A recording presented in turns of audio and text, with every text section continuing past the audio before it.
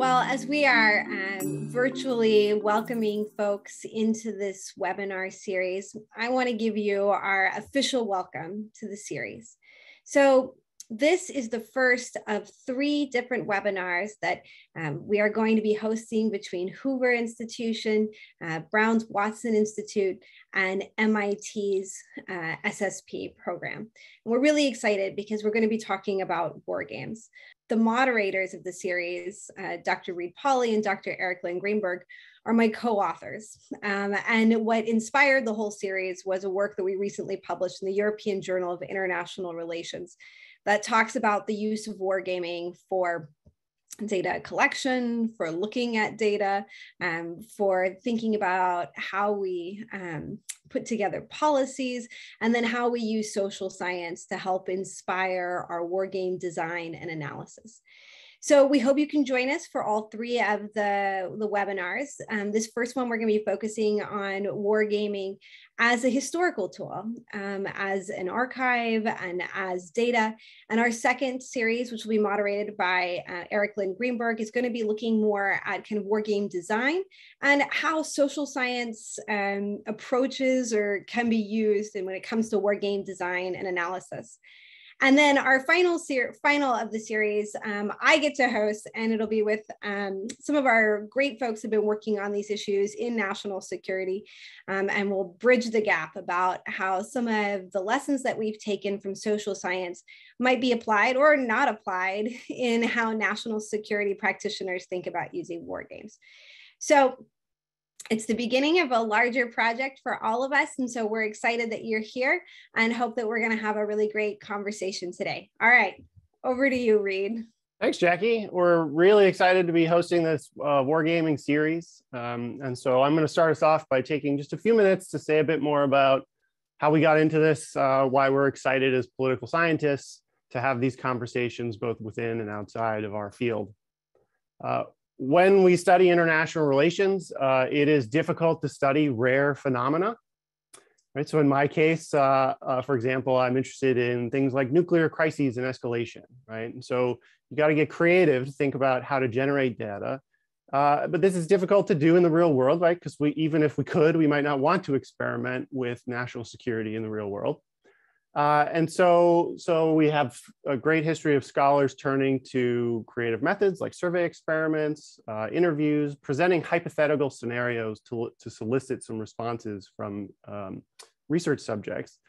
And this has led to some really great work.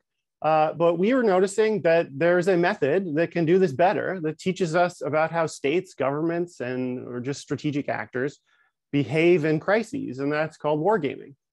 And so we think there's 4 reasons to be very excited about using war games to study international politics or even in fields beyond the international arena.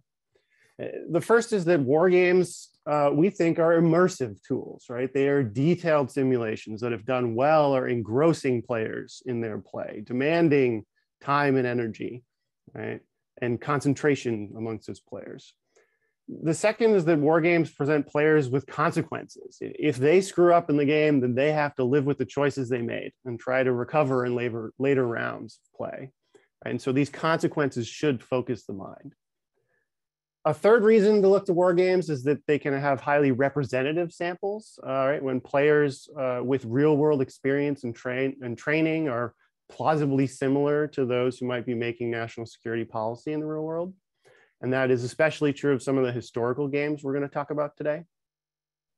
And fourth and finally, we think that war games can simulate group rather than just individual decision-making and deliberation, which is much more similar, folks will tell you who've been in the policymaking world, to how policy is actually made deliberatively. So I hope you'll go to the article for more about things like that and why we think a war game is so exciting. But I just want to highlight a reason that tees up the conversation for today of why we really think we're on solid ground here. And it's that this is not the first time that academics have come to the method of wargaming, right? Wargaming has made the leap from the military and policy community to academia before. And I and have this near and dear to my heart because I got into the subject of studying wargaming through the political military war games that are available in the archives now, both at MIT and in presidential archives, that were run by Thomas Schelling and Lincoln Bloomfield in the late 50s and early 60s. And they were run partly at MIT and then transferred into the Pentagon to run in classified settings. But they were run by academics who took their experience, in Schelling's case, it was at the Rand Corporation, and then brought it to the academy to use the perspective of political scientists to ask questions that they are interested in and use social scientific design principles to design a new type of game that was useful for academics, right? And so the finding that I am most intrigued by in the archives that I have seen, right, is that even when these games went to the Pentagon and were run in classified settings, now declassified in game reports, that it was difficult to get any team to use nuclear weapons in these games, right? Even though there's simulations, but there were conflicts over West Berlin, Vietnam, or other Cold War crises. And so even when war plans would have called for the use of nuclear weapons, it's surprising to see in the game folks not want to use nuclear weapons. And so I think we can use war games to study important questions about nuclear strategy, the nuclear taboo, crisis behavior, and escalation in general, and all with anonymized transcripts from senior officials making arguments and recommendations right in the room. All of that said, we're hoping that today our wonderful panelists and at other sessions will critique that, right, and deliver their own research and help us to think about this even better in a cross-disciplinary conversation about wargaming. And so we've got three terrific guests today. We're going to help us do that. We want to highlight their research and dig into it in our discussion. So we're very pleased to welcome Dr. John Emery, who's joined us from the Department of International and Area Studies at the University of Oklahoma. And after he speaks, we're going to turn to Dr. John Scott Logel, who is a professor in the Wargaming department at the U.S. Naval War College.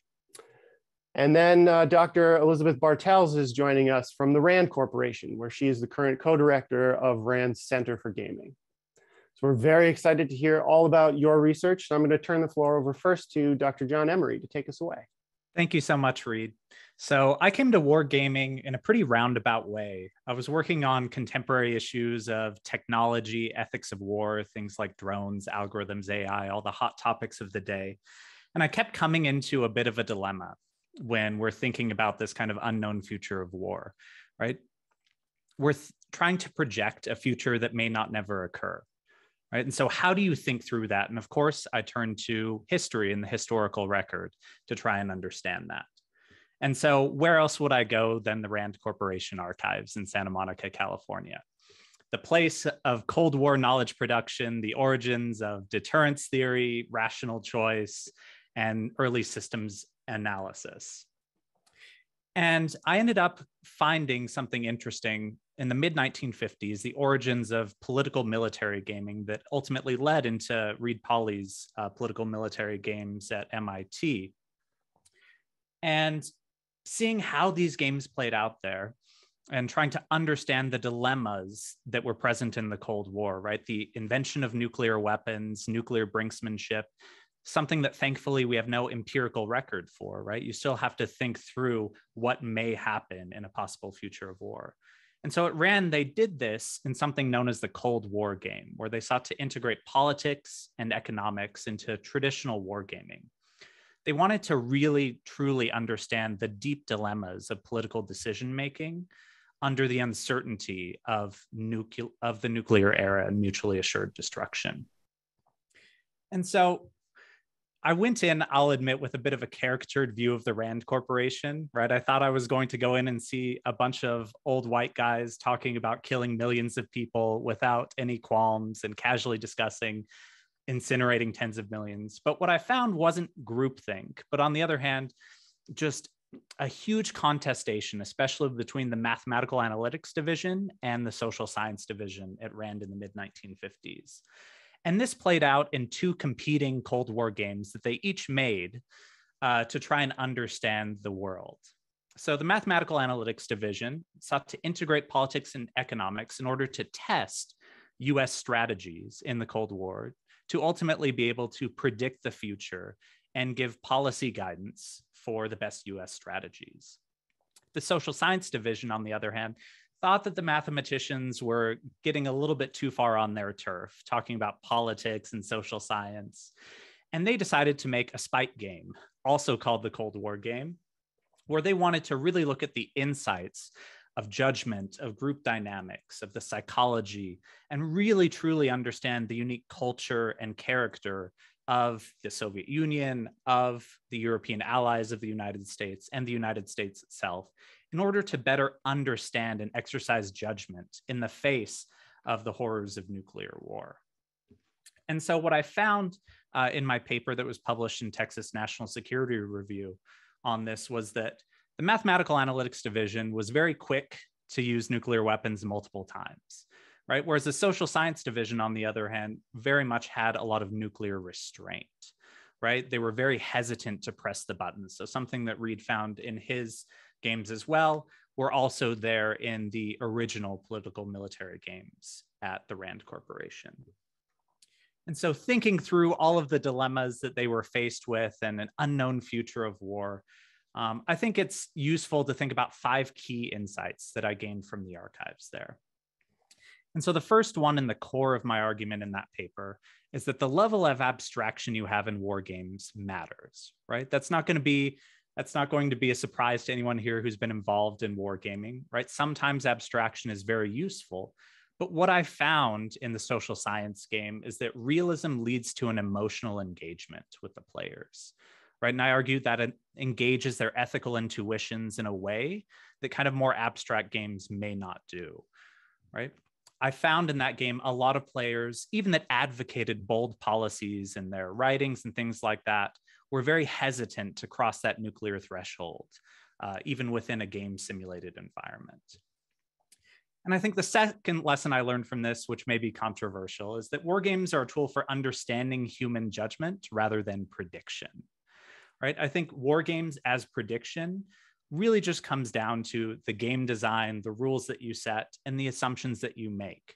And that can drive outcomes whichever way the war game designer wants to drive them, right? So it may not be the best tool for predicting the future of the social world or for predicting recommendations for policymakers, but it can tell you a lot about human judgment and group dynamics. The third lesson I take away is taking seriously conditions of uncertainty, especially when we're looking back historically. We tend to kind of read history backwards. We know the outcomes, right? And so we tend to view inevitability where there's contingency. So one of the most profound impacts I had in the archives was how the social scientists grappled with these conditions of uncertainty. So I'm just going to pull a couple quotes, one from Joseph Goldson. He says, "No government is absolutely free to impose its will upon the world.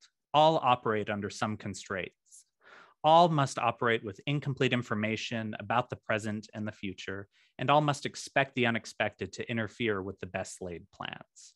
World political history is replete with examples of Pyrrhic victories, and conversely with situations thought to be defeats at the time, which turned out to be blessings in disguise.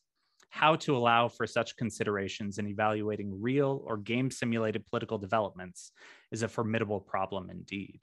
Right? The conditions of uncertainty, the contingency of history, and the endless possibilities of the social world really were a weight that these social scientists at Rand were trying to grapple with in the mid-1950s. Another social scientist at the time noted, quote, "There are gaps in our knowledge of enemy equipment and tactics. There are wide variations in observed results with our own forces. There are fluctuating factors like weather involved and the situations under study that have no real peacetime precedent. In the end, because of this, we think it's wrong to go into great detail on one factor, only to multiply it by another that is so vague that philosophers debate whether it could be rightly called a probability." In fact, we're coming to the opinion that too much emphasis is placed on the numerical outputs of broad system studies, measures like total bombers shot down, cities destroyed, total bombs on target, and so on, end quote. Right, so you see they're already grappling with what we didn't come to terms with in the Vietnam War with the Vietnam body count problem, right? If you get too much quantitative driven numbers, it may tell you that you should have won the war 3 years ago, as it's still kind of going on and on. So taking conditions of uncertainty seriously. The fourth is that we need to look back to the future, right? And so one way we do that is looking back to the past in the historical record and understand what assumptions they made about the future, right? Then we can test those assumptions against the empirical record. And what the social scientists then found to kind of push back against the mathematics division is that the mathematicians were kind of mirror imaging the Soviet Union, right? They were assuming the Soviet Union either act like an evil caricature or like the US would act in a lot of ways, right? So there's a real importance of having area studies experts to play or red team, if you will. So that's one of the big takeaways that I think all of us can try and apply as much as possible, is bring in historians, bring in area studies experts into our war games as much as possible. And the fifth one is really focus on the silences of the archives as much as what is there, right? So both in Reed's work and my work, there's no direct discussion of ethics or these kind of ethical dilemmas, right? We don't get that in the early Cold War period. It's just kind of the fear and anxiety of an all-out nuclear war, right? And so there's some good evidence that these were kind of relegated to private thoughts. And what we find across both of our games at RAND and MIT is that they take a huge emotional toll on the players, right? Having that high level of realism leads to a real engagement. And Lincoln Bloomfield famously stated that coming out from the game is often like waking up from a particularly vivid dream, right? It takes days for the feeling of the game to wear off. And I think that has an important impact when we're thinking about understanding human decision-making and group dynamics, that it's not just reason and emotion as a dichotomy, right? This isn't the idealized Cartesian world, but reason and emotion are always already intersecting and overlapping. So understanding the kind of logical sequence along with the emotion that goes into the weight of decision-making is essential. And so finally, that leads me to a few limitations of the archival method. Right, so often we're working with incomplete information. Right, when I first went into the RAND archives, I didn't know that there were two different Cold War games, one original one and a spite game, because they all called it the Cold War game. Thankfully, historian Daniel Bessner kind of helped me tease that out, and we really laid out kind of clearly which game is a social science game, which game is a mathematical game. So that's one risk that you run. The second limitation is, while it tells you a lot about that particular moment in time, it may not be universally applicable or relevant to today, right? So understand it through the lens of what was going on at that moment as much as possible. There's always a danger in that we're reading in what we want to see. We need to understand our own positionality as researchers and use the best historical and interpretivist methods that we can in order to avoid that.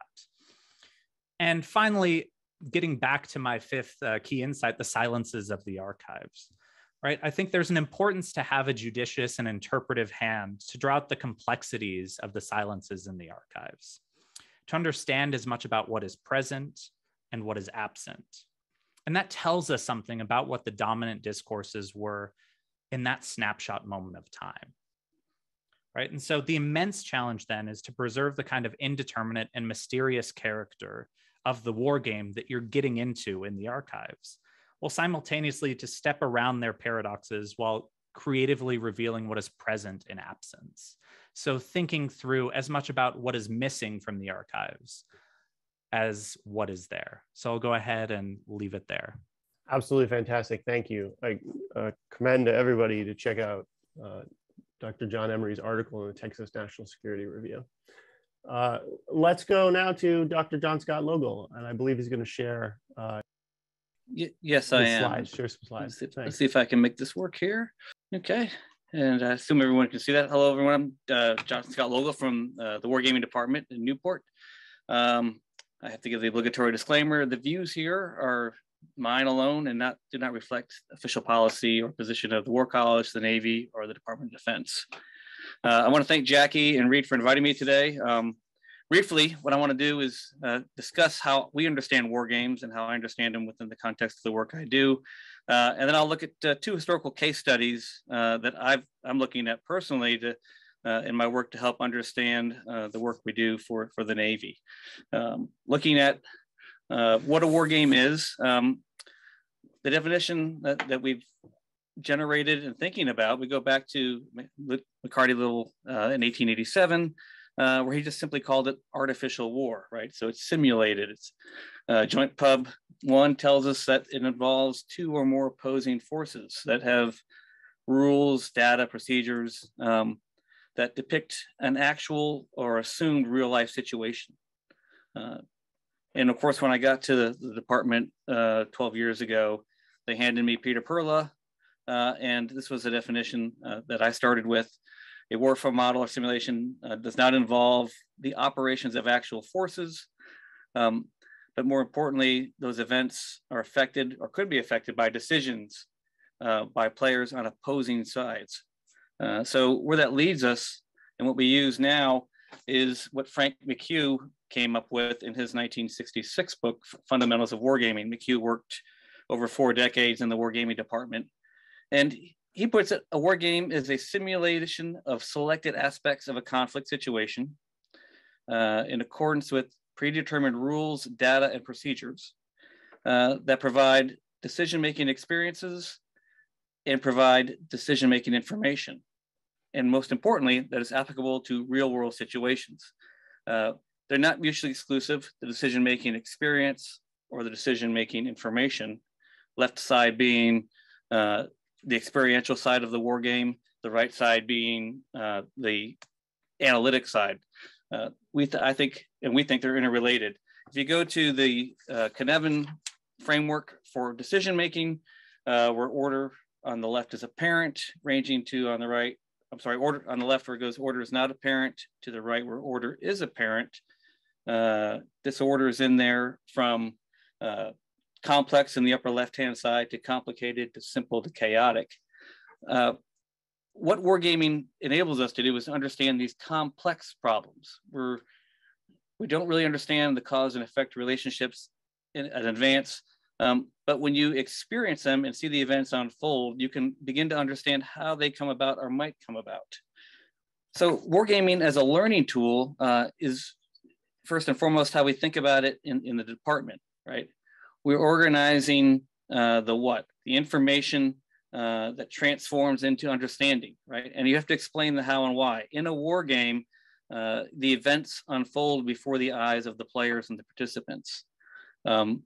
And then you get to explore what you didn't know and maybe why you didn't know. And so it becomes an exercise in discovery learning. And as was highlighted by the earlier speaker, Dr. Emery, the caveats are to wargaming, it's better at illuminating issues than proving anything or proving the validity of a concept or course of action.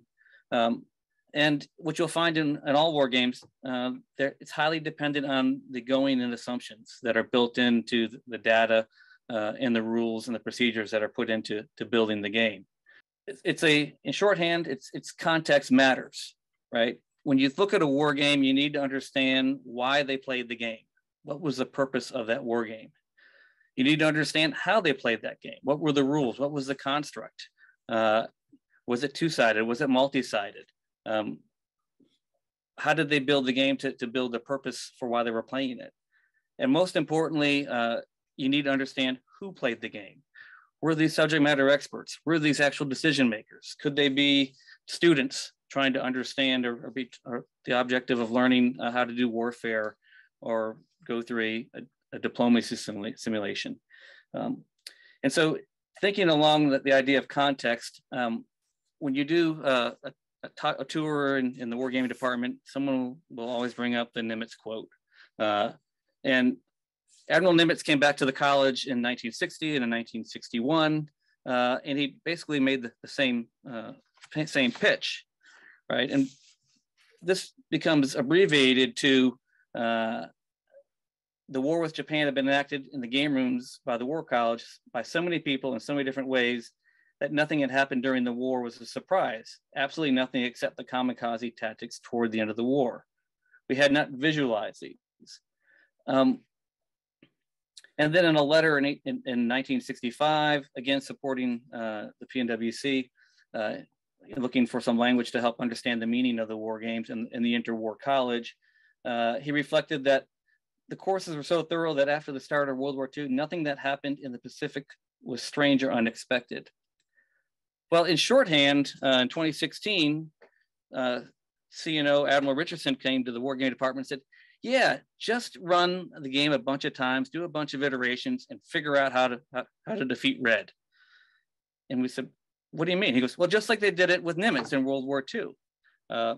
And in that vein, with this perception of what happened in the past is directly affecting what we're supposed to do today.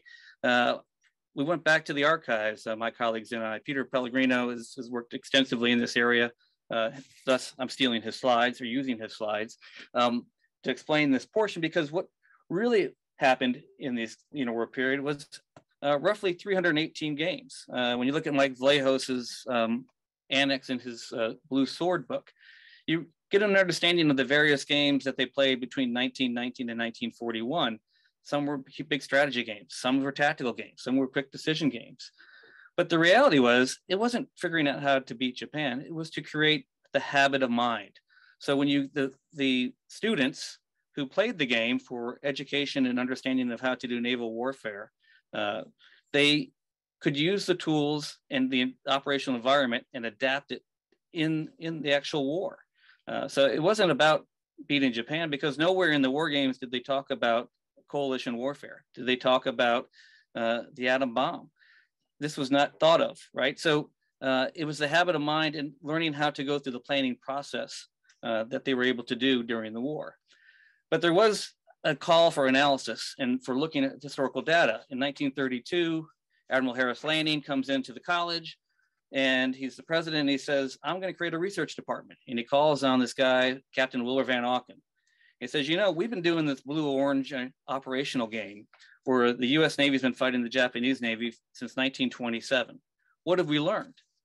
So now they're changing the purpose of the game to go from an experiential game to turn it into analysis and trying to figure out what can we learn from this. And so Captain Van Auken and his team of 3 other officers went through the report, and they came up with what they called the Van Auken report in May of 1933. And it was a collection and observations of in detail, the 1933 war game. Famously, the blue lead there was Admiral King. And they came up with a chart, a table. And if you look at this blueprint, they had these sheets, and they looked at each game in this abstract from 1927, 1928, 1929, 30, 31, 32, into 33. And they highlighted in columns, some of it would be done with a spreadsheet today, what was in the orange force, that would be the Japanese, what was in the blue order of battle, which route did they choose to take. And what they came up with was recommendations that Admiral Lanning wanted to share with OPNAV, specifically about the treaty fleet, the treaty navy, which what they were trying to work with. And so here, just to highlight the example of what was damaged, and then to the right, you can see that last column there, the islands used by orange, right? Geography never changes. This is the terrain and geography that Pacific strategists in the Indo-Pacific think about today. But specifically, they did look at the use of air power and the air instrument. And during these games, I highlighted in the Van Auken report how Admiral King used his air forces for scouting and keeping the submarines was noteworthy. He's reflecting on the gameplay. This was in the report they sent forward. And they noted the experience that he had prior to the game, that he had been the commander of the Lexington and the Saratoga prior to coming in, and how they used the air instrument, the air forces in the game, and reflected that use. So again, it goes back to what happened with this. In the grand scheme of things, it was just a data point for the interwar service, interwar Navy to make some decisions. which leads me to the naval enterprise. And if you're interested in getting into this period, you have to understand where the information went. And so out on the margins down the left side of the slide, you can see Edward Miller's War Plan Orange, Al Noffi's To Train the Fleet for War, to talk about the fleet exercises. Norm Friedman recently did his history of the interwar period at the War College with his book, Winning the Future War. John Kuhn's book, Agents Innovation, really shows the connection that you see here between this what is a early version of what Peter Perlow would call the cycle of research, right? From the War College, the reports would go up to OpNav and then into the plans division, and they would come up with ideas to test in the fleet problems that would go out to the fleet. And then the graduates from the college, who were the best and brightest, would go both to the fleet and to the war plans division. That ultimately would end up writing the rainbow plans for the war, right? So thinking about this period, we understand the games were initially for education, for naval officers. Taking that data, then they extrapolated it and used it to help make resourcing decisions and force structure decisions. Let's fast forward now to the 1980s, where I'm currently looking, because the college, as of late, has been hosting strategic games and global force management games. And you go back to the Global War years, these histories and the Newport papers are free at our website. Why did they play the games, the Global War Games between 79 and 88? Well, it was to examine the maritime strategy. And by 82, it became a way to examine the 600 ship fleet that John Lehman wanted to use to fight the Soviets. How do they play the game? Initially, it started as an operational game, and then it became used for socializing among the congressional members and policy leaders. So they turned into 3-week extravaganzas, with each week being a little bit different. And I will leave you with the strategy to what did they take from these? They took from the history of the Second Global War series, you can see that they deducted that the war would be non-nuclear. They deducted that the protracted war with sequential rollback operations would have to be planned. They figured out where sea control could be stressed. And then they realized in these games that war termination leverage was going to have to be figured out to keep it conventional and from going to nuclear means. And lastly, they figured out sea control was going to have to be emphasized for the US in order to mobilize economically in such an event. So 2 case studies, 2 ways to think about it. The best thing I can tell you is if you're interested in this era, the archives are currently offsite right now as they renovate here in Newport. But if you have a secret classification, you can get to the classified library and look at these game reports here in for these games here in Newport. And I think I'm at the end of my time. Yeah, terrific. Thank you. That's very exciting. I look forward to following up on a couple of those points. I'm here in Rhode Island and interested in getting down to those archives myself. Thank you very much, John Scott. Next, we're going to turn to Dr. Ellie Bartels. Please, the floor is yours. Thanks. Thanks, Reed. So I'm going to pick up on some of the comments that were made by both John and John Scott to try to tease out a little bit about what we know about sort of what is that silence of the archives? What are general types of bias that we should be on the lookout for when we're doing this sort of work? And so it's maybe helpful to start with where I came in. I started doing archival work after I had spent about a decade as a game designer. And so I ended up in the RAND archive, in Newport's archive, coming into it as a game designer who worked for government, doing my dissertation research. And it was really informative to me to see where some of the gaps and seams and patterns of missing information were. And so I'm going to talk just a little bit about some of where I think we sort of expect to see things that we should be sensitive to that may not be apparent from the archival materials in and of themselves. First, I think it's useful to think about the distinction between when is it that we're interested in the game design itself versus when are we interested in the path of gameplay. Both speakers have teased out issues that relate to both of those things. And I think John in particular highlighted the fact that often the game design is a really important place where assumptions get smuggled in. What then becomes really interesting is if you start looking through these archival data, much more of the focus is on documenting gameplay than it is on documenting the game design itself. And so just from the get-go, the place where we probably have the strongest levers being pulled that are shaping what the consequences of the game are often the least directly documented. If we're lucky, we'll sort of have the gameplay process, and we might have some of the gameplay artifacts. So for example, list of forces that were involved or rules that were used to help adjudicate. But it's pretty rare that we actually have the complete totality of the game design materials, and even more rare that we have what in some ways we actually really want, which is the decision-making process of the game's designer that documents why they made a decision to use these forces and not those forces, to print the map this way and not that way. As a designer, I know that those choices are often highly conditional. I've got to run a game on a particular timeline at a particular price point for a particular set of research objectives. And so I'm making hundreds of these small assumptions in how I'm designing the game that are often not well documented at all. And so those may be places where the archive is particularly likely to be silent. In some cases, we can supplement that with things like interviews with living designers.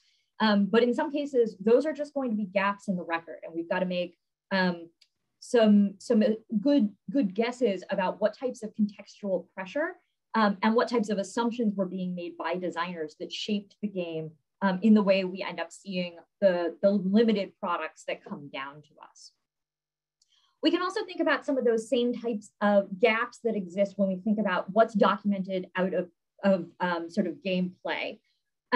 There's a range of structural considerations here that really do shape what type of information was collected at the time of gameplay that we can start thinking about. So one of those, and I think the one that we sort of think about most frequently, is the classification of the game environment often shapes the technologies that are available to capture game records.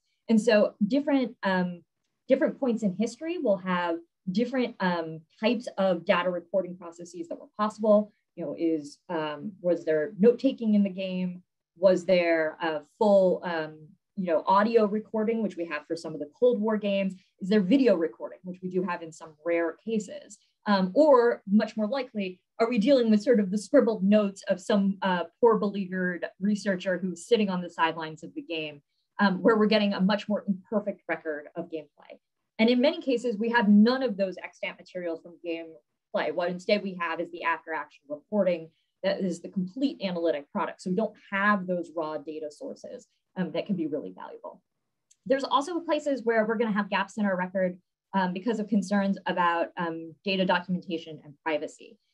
Interestingly, this is a place where in some ways there's more restrictions on more recent documentation. So things like institutional review boards that are trying very hard to make sure that we respect human subject protections often mean that we are incentivized to limit the types of data that we're collecting about our players in order to make sure that we're not posing additional risks.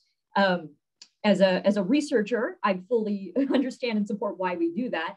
As someone who's then going into the archives and wishing that we had some of the biographical details that, for example, Reed is able to pull out of those games from the 50s and the 60s, where we do have much more detail about who played, what their career looked like, what their other statements about these topics were. I do sort of regret some of those gaps and seams that we see in those auxiliary materials. So those are all sort of from get-go, big places that we're likely to have gaps and seams. We're not very likely to have detailed game design notes. We're not very likely to have good records of what the game's design and mechanics were in its final form. And we're likely to have some big gaps in terms of how much information we have about the conduct of the game itself. So what we do tend to have, and what has been shown by several of the speakers already, is the after-action reports that's written out of the game as the analytic product.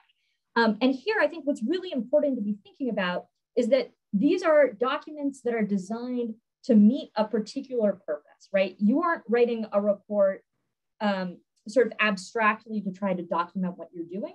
You're trying to answer a particular, in the context of these these games that are either run for the Pentagon or for the Navy, and we can pick lots of other examples. There's a specific person who has a question, whether that's on the research end, where they're actively trying to understand a warfighting phenomena and gain research, or like some of the games that were run in the interwar years, where they're educational, and we're trying to think about how do we train up the next generation of officers. And so the reporting is very much designed to answer those key objectives and to answer the mail for that. So what does that mean? We're likely to try to write in all the ways that we recommend that we write when we're trying to get current modern day policymaker attention. So we're likely to be light on the methodological details because it's unlikely that the decision maker really cares about the nuts and bolts. But that means we have big gaps in the game design. We're not likely to spend a lot of time in extensive discursive detail about the flow of how the game unfolded because these are busy people and we're trying to be short and concise. And that leaves some of the nuance and details that John and John Scott are talking about being able to mine out of some of these older games. When we're writing for decision makers, those do tend to be more concise and they may not have all of that detail. They're going to have a much more synthesized product. What that means in effect is that you're getting the biases of the analysts on one hand, and on the other hand, the desires of the sponsor. What was the sponsor interested in? And those contextual details are going to dramatically shape how those reports are written. That's important to keep in mind when we're looking at one specific example. It's even more important to think about when we're trying to combine data across many games, right? Because the chances that the incentive structures that are put on both the game designer, the game sponsor, the game players are going to be consistent between games that are run by different organizations, that are run years apart, that are run intentionally to look at a wide range of different topics, are going to be very different. And so, if we take John Scott's example of looking at the games that were run in the interwar years, we can't treat those 318 games as if they were all designed for the same purpose by the same person and had interchangeable assumptions. But we may not have good documentation about why assumptions varied between games, or even explicitly statements of what assumptions varied. And so that makes the cross-game comparisons that I think in some ways are some of the methodologically richest and most interesting areas to be able to tease out this larger data set, a challenging archival process to try to think about. So when we think about those reports, I think it's really important to be trying to uncover what the context the report was written for. What was the sponsor? What was the decision-making process that they were trying to inform? What were the sort of broader contextual factors going on in the wider bureaucratic process that generated the report? I think that can help us be a little bit more sensitive to some of those unspoken assumptions or some of those silences that we might not otherwise be able to identify. Two last points that I want to mention because they inevitably end up shaping what we have available to us. So the first is what are incentives for releasing game materials to the public? These are going to be different depending on who generated the game, how old it is, what context it is. Some big ones that we can think about though, right off the bat, the classification of archives is going to vary considerably. There are, even if we just look at Reed's work, some of that work was available through the presidential libraries. Some of it was available through other archives that were pulling in resources. And so he had to do a lot of work triangulating across multiple locations that had opened up materials. My guess is if we had the total set of available games to run, we're only seeing some small portion that was accessible from the outside. And I think one thing that maybe we can talk about in later sort of cross-panel discussion is some of the efforts that are going on right now across the gaming community to try to make one another aware of where there are these types of resources, what the terms and conditions of accessing them are, and how we can make them available. I know, in Rand's case, we have an amazing archivist who's done a lot of work to try to make these materials more accessible to researchers, including John and myself. There's a lot of work across the community being done in that space. And I think we don't always have good visibility about what the current state of play is. And so that might be a place where the community can come together and keep working. And with that comes sort of what's the incentive for keeping these materials, right? We have like any archive, the archives of gaming materials that exist are largely, There's a lot of contingencies about what was kept and why it was kept. And so having some understanding of whose archives are available, why those archives are available, and how they differ from institutions that we might not have the sort of equivalent records for.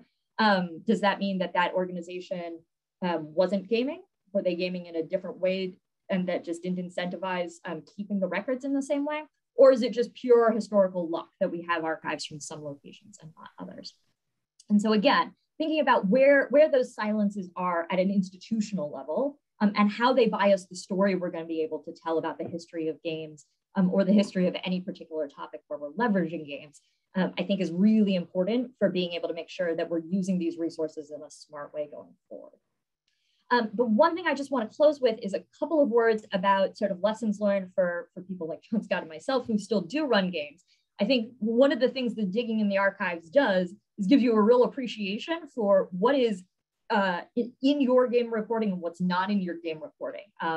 And so I think another place where we could have a useful conversation sort of cutting across all of our experiences is, what are those kind of key ways of documenting the assumptions that we're making when we do game designs? And how do we make those assumptions as accessible to outsiders as possible?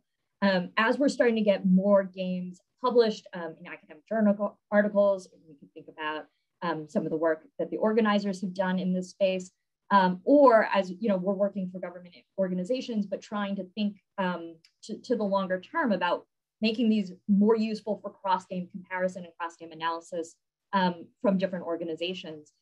We don't have shared standards for what are the 5 things that should be in every game report. And there's a lot of diversity if you start looking across current reporting. And so I think there's more we can be doing to try to create some standards across the field. And this is a place where I've learned a lot looking at modeling and simulation, which has some of the same problems about the difficulty of documenting assumptions and the complexities of the system, that your exhaustive documentation is sort of an unwieldy beast. So thinking about how we do smart minimalist documentation that still allows for good comparison, I think is something that the field could really benefit from more time and attention on. So with that, Reed, I think back over to you for Q&A. Fantastic. I think we should pick up exactly right there. Thank you, Ellie.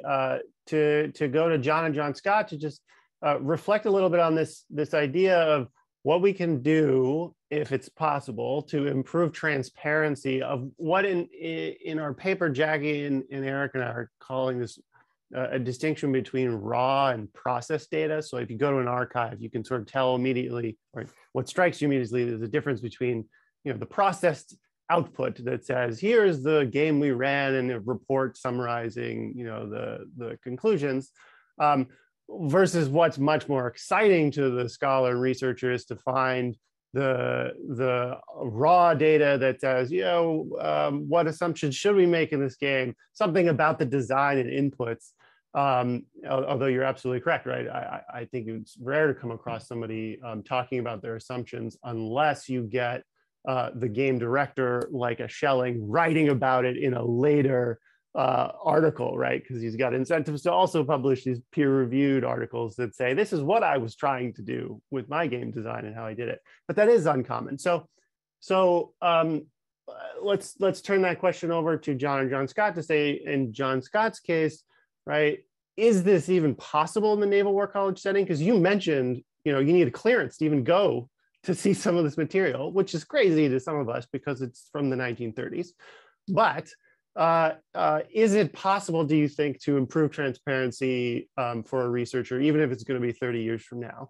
And in John's case, how are you as a scholar able to do this at the RAND archives? What was that, even just practicalities of that process of communicating with archivists and getting access to these documents, whether raw or processed? John Scott, do you want to start with you? Sure. It's a problem we deal with now because we've been trying across the DoD. I think Ellie's been associated with, and Jackie, I'm sure, has seen this, with Robert Work's 2015 guidance. They set up a archive, a repository at the Pentagon, and then each service is supposed to feed this data source, right? So you take raw data, and then you have to organize it and under what form do you want to collect it? So that is one problem set. I will correct, the 1930s games are available. What is not available are not all of the 1980s games. Yeah, glad to hear that. Yeah, Nice. so you can go back and that's why I live in 1941 for a lot of my research, because it helps me not worry about disclosure and relying too much. The other piece to think about when you think about the assumptions, what we've really paid attention to in the reporting that we've done here is we do call out the assumptions, because the assumptions will bound the game, and that's why I say context matters. Jackie will know that, some of the games we play, if there is a decision to use a nuclear deterrent or a nuclear option, we will bound the game there because we did not invite that subject matter expertise to work through that problem set. We note where the players got to that point, and we continue the game, say, Roger, you did not do that, let's move forward. On our strategic deterrence games, we build that and it's, again, and sometimes the players are told, we want you to use the nuclear option in this game. And sometimes they're told, see where you go with it. It all depends on how you start the game. So the assumptions really matter for getting that material. And lastly, the database, the data science, we are struggling with that right now. We have data on databases on 4 different networks, 4 different classifications. How do you bring that together? Is there a way to mine that and use that usefully to use AI or some machine learning to draw across those? So that is it's an ongoing struggle. So that's why I'm participating, because I want to see what you all come up with, because we're looking for ideas as well. That's great. It's a struggle, but also an opportunity. That's really exciting. Let's go to John next, and let me just give a reminder to our audience to please post their questions in the Q&A, because I'll start reading those out shortly. John, the floor is yours. Yeah, I think Ellie made so many fantastic points in there. And I think why I was so drawn to this particular Cold War game when I kind of got in there and started exploring is because we got a lot of the why, because you got to see the mathematical analytics division kind of tease things out, and they were debating with the heads of the systems research laboratory. Do you want to have a chip and peg board? Do you want to do something else? And you can kind of see the back and forth between them. Saying that we don't want to do this because then it'll be just a game, but then we want to do this. So you can kind of see that dynamic going on. And especially once you get to the social scientist game, because they're responding directly to something. So they're kind of critiquing game designs and assumptions as they go through. Like for one example, they played 4 iterations of the social science game, and the 4th one was the most robust. But in the first round, they started realizing that news events were creeping into the kind of play. So they decided by the 4th round to project this 2 years into the future so that, kind of big events that were going on the news wouldn't come into the game. Right. So kind of all those things made it for a really rich and engaging game. But, like Ellie was saying, having a great archivist is absolutely fantastic. And Kara McCormick at RAND is the best I've ever encountered. That's not always the case at all of the archives, right? Some are not as well funded, and some it's, more volunteer basis too. So, but the process of actually getting there was really fantastic. And she works with you to get you access to RAND and spend as much time as you need there, and you can give them key kind of search words and things like that, and they can pull boxes for you. So really building that relationship with your archivist is the number one thing that you can do. Archivists are the best. Let me do 2 things here. I want to bring in Jackie just to talk about her experience in trying to publish some of this raw data, right? She has published a game, really, right? Game design ideas. And so I want to do that, but also ask Ellie to talk more about this Bob Work memo that was brought up. By the way, Bob Work will be here in our final webinar series, and we can ask him this as well then. But Ellie, do you have any reflections on how successful that call for the creation of a repository has been to share data, or lessons learned from how we can do it better next time? Thanks. Yeah, I can say a little bit about that. There's been, Defense One over the years has put out a couple of articles that have had updates on the repository that have been written by folks directly involved with it. So if you're interested, you can get some sense in the open press reporting about what's there. On one hand, it's a really substantial repository. At least it was 700 plus a number of years ago. So it's got to be north of 1,000 by now, I would guess. But I don't know that for sure. I think what has been really useful is having that forcing function to say there is one place where these materials can live. But I think what you really start to see very quickly when you start digging into it is that there's a ton of diversity in terms of how people report out their games, what gets loaded into the archives. And as you start talking to people, the reasons for that diversity are not consistent. It's not like there's sort of one set of incentives that drives you towards a longer report versus a shorter report. And so I think coming in as an outsider, just recognizing you're going to see a lot of differences, and it may not always be clear why you're seeing the distinctions you are. There are some organizations that have very strong norms about what goes into a report, what that report looks like, how it's formatted and processed, what sort of auxiliary data travels along with the report over its life cycle.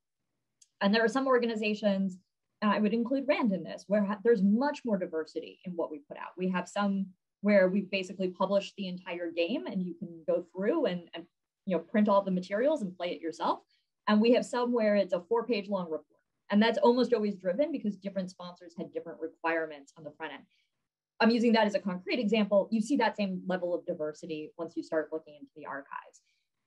I think what we, and this sort of goes back to sort of piling on to John's praise for Kara, it really makes you appreciate how important the work of an archivist is in pulling all this information together, making it accessible, making a database that's user-friendly, making there be somebody whose job it is to talk to who can help you navigate this process.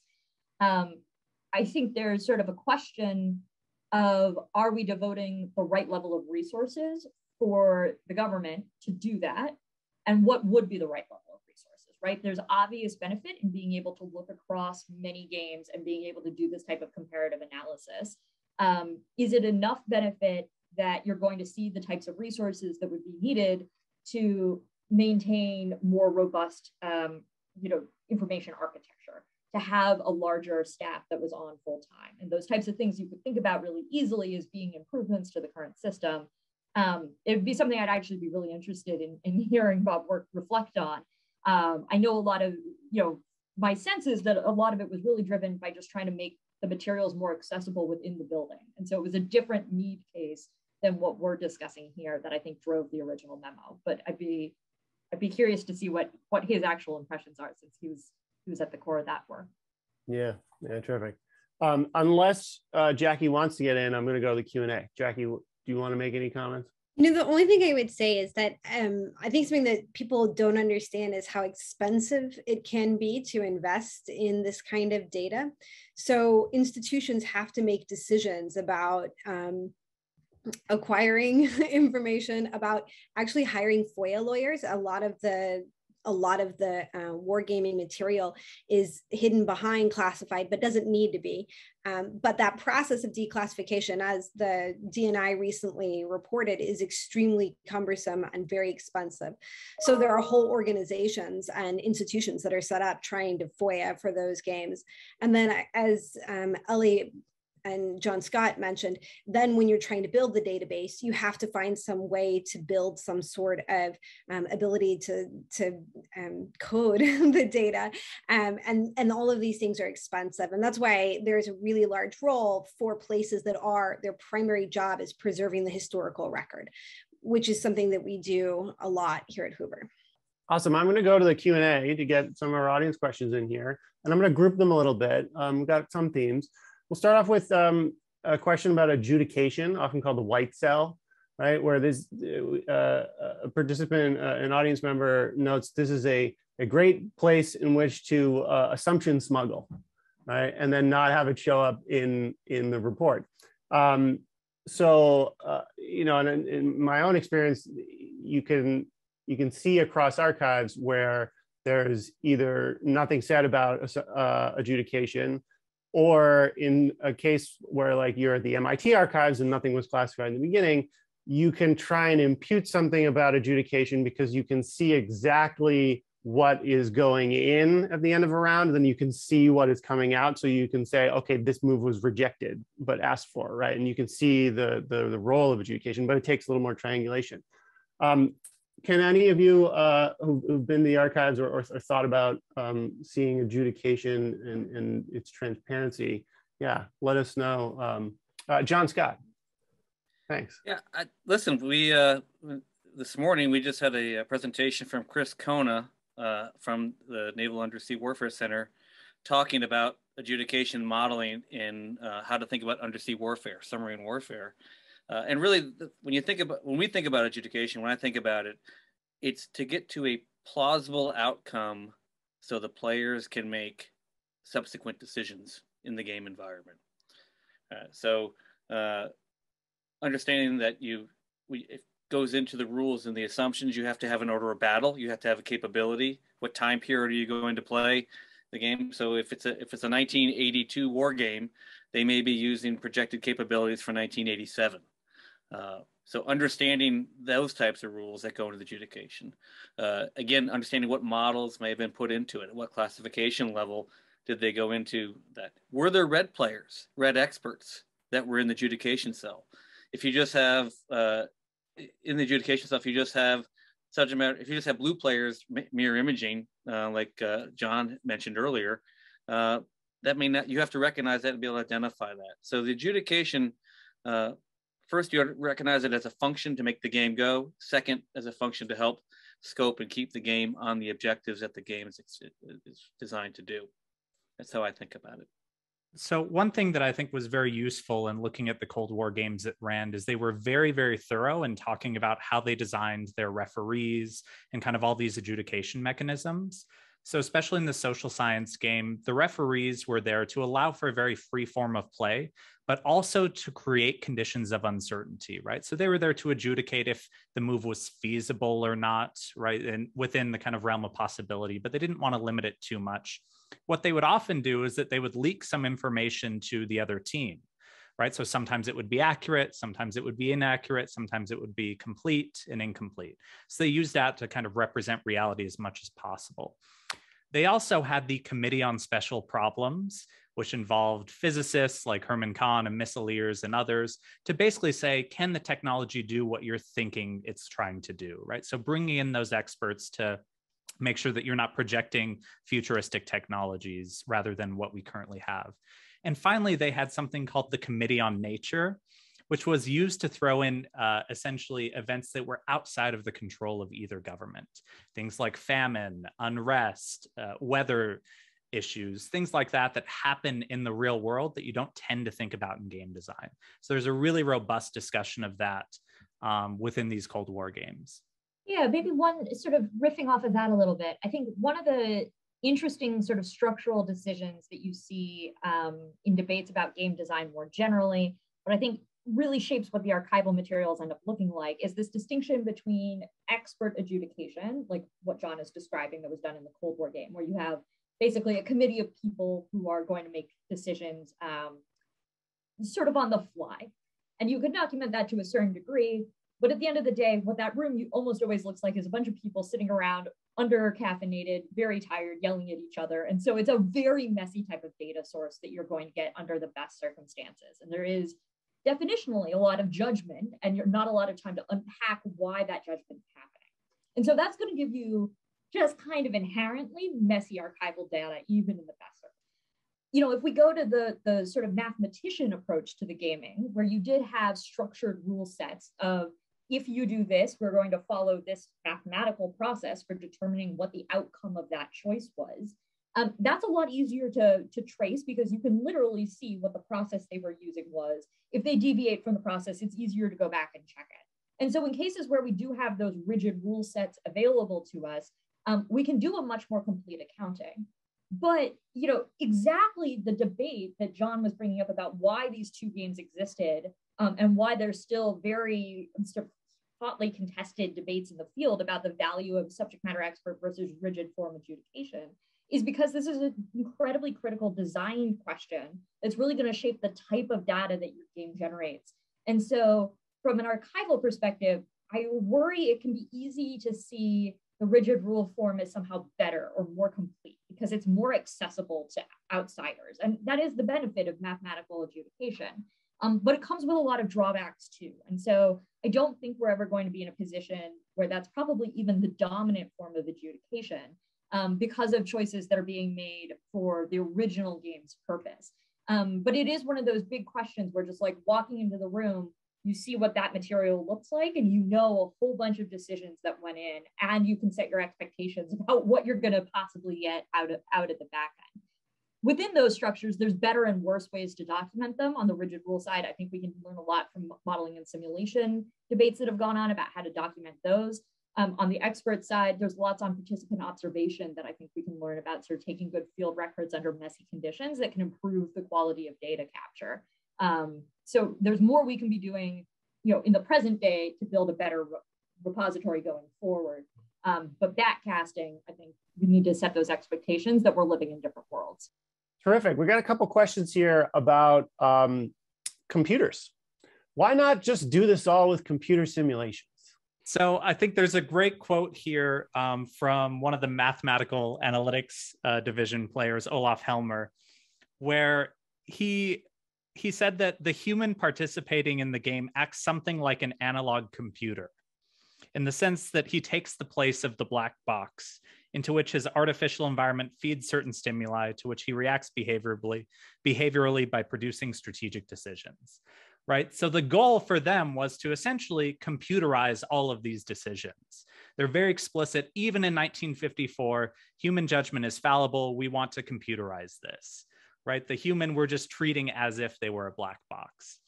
And the problem you get with that and a lot of the dilemmas that you see today with kind of AI and things like that is that they're often good on very narrow tasks, right? And once you expand beyond those tasks, it gets very messy and it can react in ways that you wouldn't necessarily expect, right? So it's just all of the assumptions and all of the issues and messiness that Ellie was talking about, but then you get it on a very kind of deterministic path.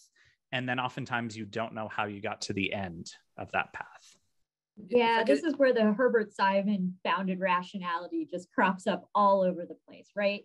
If you have a problem that is mathematically tractable and you can perfectly build a computer simulation that you think represents the problem well, then yeah, you shouldn't be gaming it. Where games really benefit is where you have structural uncertainty. We literally don't understand the problem well enough to have been able to build the model before we do the game. And we're using the game basically to put everybody's collective head together and try to shuffle out what we actually think, let's use our underdefined mental models, use the game as a mechanism to make them more explicit, to rub them up against each other, to clarify them, and end up with a more structured understanding of the problem at the back end.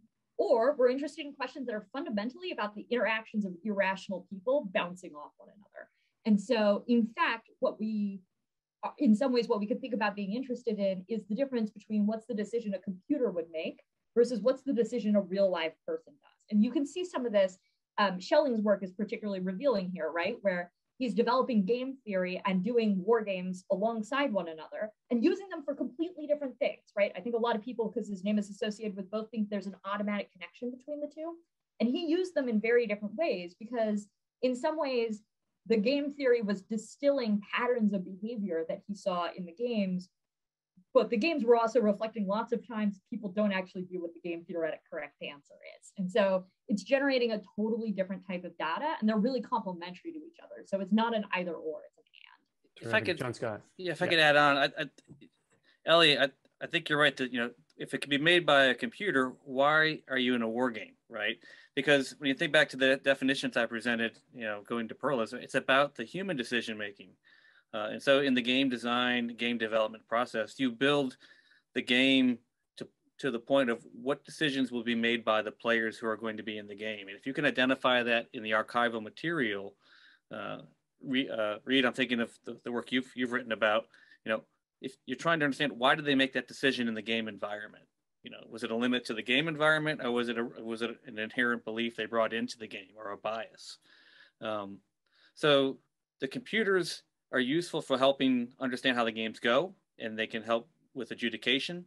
But ultimately, if the decisions are being made by the computer, at that point, you're on the mathematical side, and you're kind of undermining the whole purpose of the war game, in my mind. Terrific. I'm going to draw out another question that's a theme across a couple of questions about team makeup, right? So we've talked about group interaction being an interesting outcome that we could study in war games. But some folks are noting that you could design the teams in such a way that it would rig the game to come out in a way that you wanted, right? We could put all the experts on one team and stack a team with novices.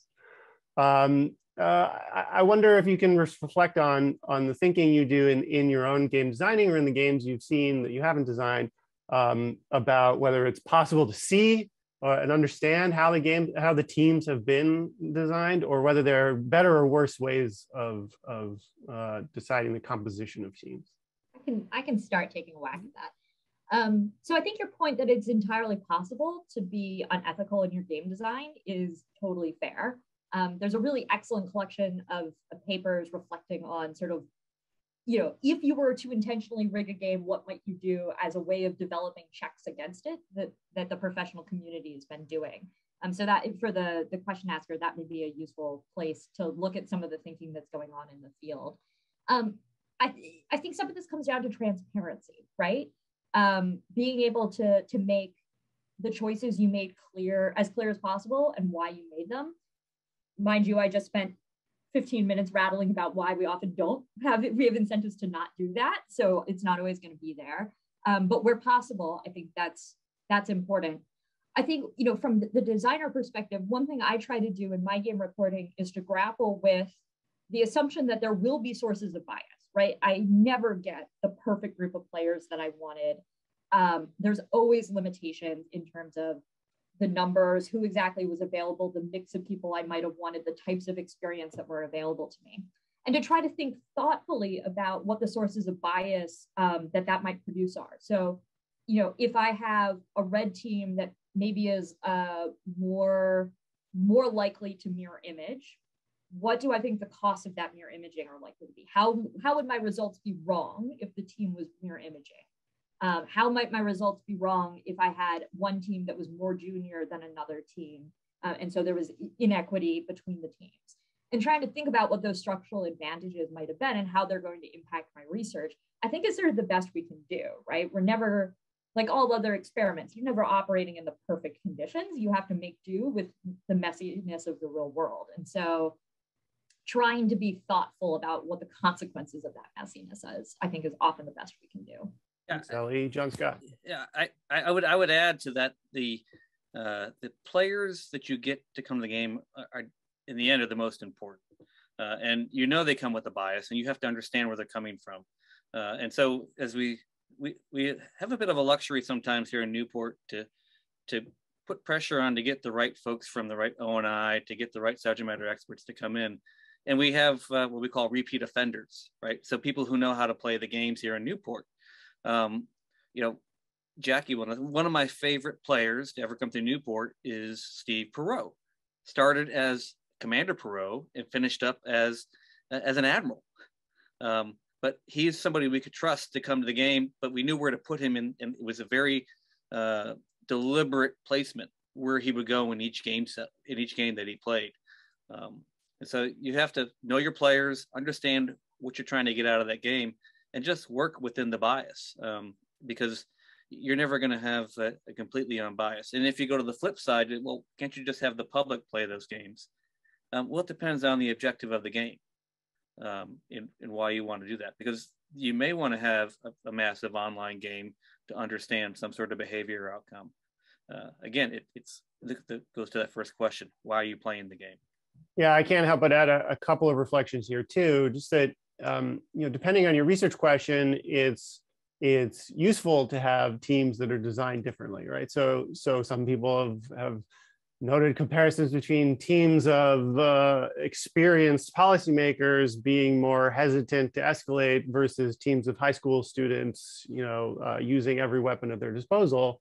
But you could think of doing this in really exciting ways about different types of expertise, right? And comparing the way in which teams deliberate and come up with, quote unquote, better or worse solutions.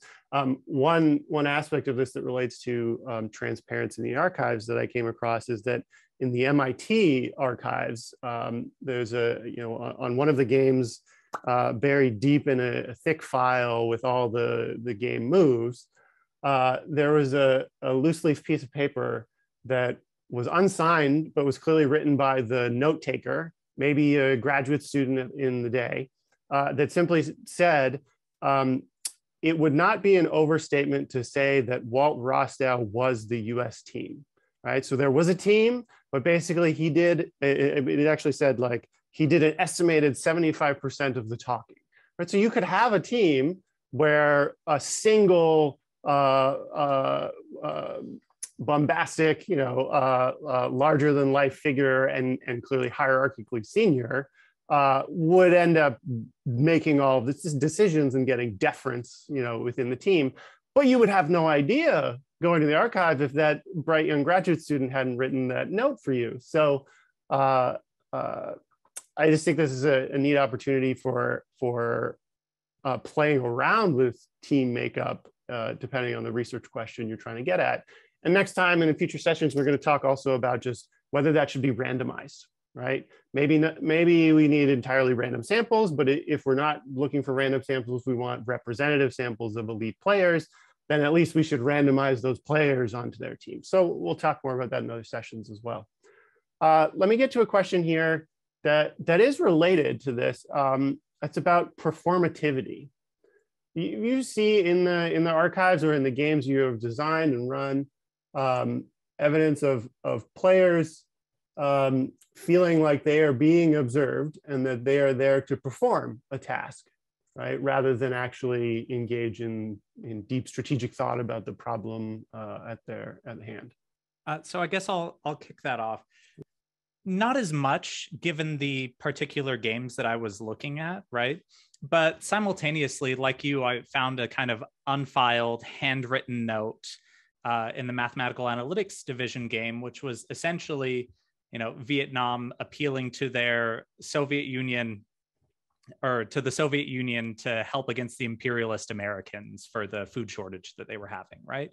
So you could see that they were playing with it a little bit, right? And they were acting as if they were this kind of communist country that always looked to the Soviet Union, right? Probably wasn't a good representation of things that were going on, right? And so you can kind of see how that plays out in this particular game, but acting as if or acting as you think the game designers or referees want you to act is a real problem, especially that I encounter in kind of my teaching and when we do war games in class, right? Are the students just trying to appeal to me? Are they trying to appeal to the others in their group or trying to appeal to someone on the other team? Is always something we grapple with and is fun to observe in the classroom setting. Yeah, I guess. Okay, Ellie, you go in first and then we'll go to John Scott. Thanks. Sorry. Yeah, maybe one thing to add on that, I think it's worth thinking about what the incentives are of the players. Why are they in the room? And I think this is a place where there's a real divide between, if you will, professional players, people who are doing this as part of their job and therefore have a totally different set of incentives than if we were to try to recruit players to come participate in a game that we were running sort of outside of that professional context, right? It's not that one's better or worse, but they are very different. And so I think when we had that conversation about elite samples versus sort of broader samples, I think that's one piece of that conversation. When it comes to the elite samples that I've spent more time grappling with, yeah, players have agendas, right? And so thinking about where is the game plugging into the overarching bureaucratic decision-making, who are the players and how do they interact in that broader structure outside of the game is important. If you are designing a game that's going to inform how millions of dollars are spent and you have a player who's from one of the offices that could win or lose on the basis of the game results, that is going to steer their behavior in some pretty obvious ways. And so again, I think it comes down to like, the more we can be cognizant of that, the more we can try to think carefully about what people's incentives are with the limited data we have, that's going to be helpful. I will say this is a place where you're least likely to write down what's going on in the room, right? So I, as a game designer, might know some of that contextual detail. I don't think very many game designers are going to be documenting that, because it does tend to be sensitive in meaningful ways. And so that may be a place whereas historians, we might want to lean more on interviews and other types of sourcing, rather than thinking that the archival materials are going to necessarily tell us those sorts of details. Yeah. As an example to what Ellie's advocating, Jackie I think she'll share the SimSec series they did on the maritime strategy in the 1980s. You get to the sea stories, and you hear in the 1980s, the admirals were fired based on how they played in the 1981 global war game. And it really shapes and changes your view of how you look at them as subjects in your historical data of, these guys' jobs actually mattered. And so that's one realm of the spectrum to, you're asking a subject matter expert just to come in and be a hypothetical person role in the game they're playing. So it's important to capture that. And lastly, if you come to Newport and you're on a data collection team for us, we will ask you to sit in the cell and make that observation that Admiral so-and-so was really overbearing. Make that observation so we collect that. Or, the cell lead never spoke up. You get that type of dynamic because you want to capture that. And it may not go into the report, but it'll be in the game data. That's terrific. So what we're going to do as we're getting to the end here is a little bit of a lightning round, quick answers, single word answers are acceptable. I have a series of questions we're going to go through rapidly. And we're talking, we've aggregated here across a lot of different types of games, political, military. We talk about strategic games versus tactical, operational. Your answers can be from anywhere, right? So I do think there's a lot of use in having these high level cross game type conversations. So question number one is, what is your favorite war game you've ever run, played, or come across in the archives? And let's go through. I've got on my screen John, Scott, John, and then Ellie. Battle of Jutland. Stage, simulation of total atomic global exchange. Wow, I have to ask you to say one more thing. What is that? 1960s computerized war game that definitively found that the US would win in a total global nuclear war. Ah, fantastic. Now John's making me feel bad because I'm going to say SAFE, and I don't remember what the acronym fully stands for. But it was a 60s RAND game that was looking at nuclear force posture. Terrific.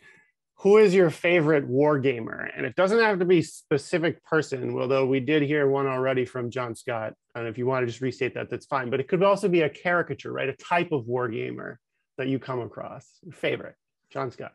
Oh, my favorite war gamer right now is Sebastian Bay. He is our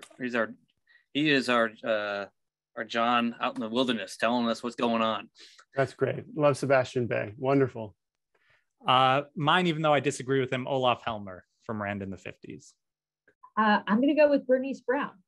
All right, related. Who does wargaming best? And it's fair if you say the institution from which you come. Depends. Yeah. Of course, the War College for operational, Halsey for tactical, NPS for teaching educational. Great. And I'll say Rand just so Ellie doesn't have to say it. Oh, but now you took my answer. Yeah. No, I'm going to do total cop out. I actually think there's a lot of really great work going on in a lot of really diverse places. And one of the things that's nice about the gaming community is that it's in general not particularly cutthroat. And so there are definitely things where we will say, yeah, Newport does a better job than we do at this, or CNA does a better job than we do at this. And I think that's actually really important and healthy. Awesome. Excellent. In your opinion, are war games used enough, not enough, or too much in decision making? Probably not enough. I'll say too much at the lower level, not enough at the highest levels, and broadly, yes, but of the wrong kind of wargaming.